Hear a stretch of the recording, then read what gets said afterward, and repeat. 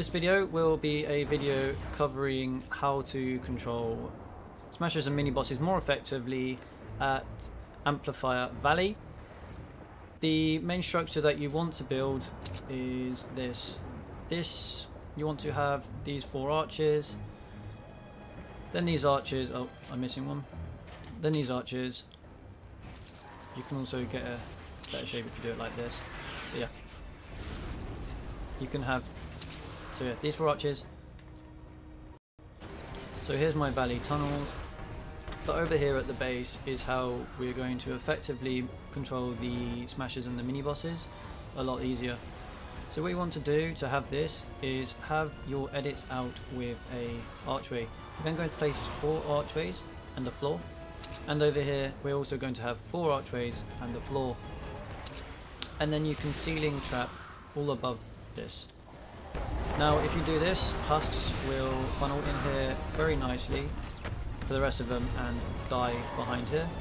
But for the mini bosses we will be worrying about this top section.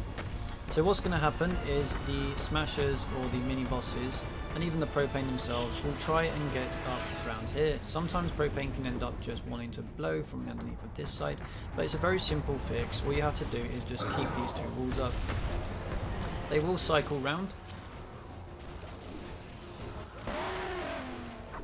So once the smasher breaks this, he'll be dropping down and trying to go round again.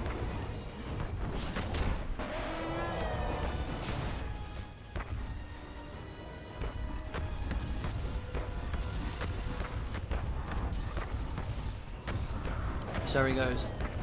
So he's off and around again because he now wants to get this tile.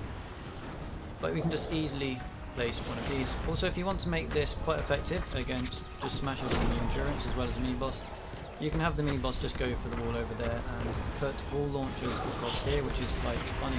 So if we put wall launchers across here, when the smashers are coming across to beat this wall, they are going to get knocked off and go down the bottom. And yeah, that's how to do build for the valley.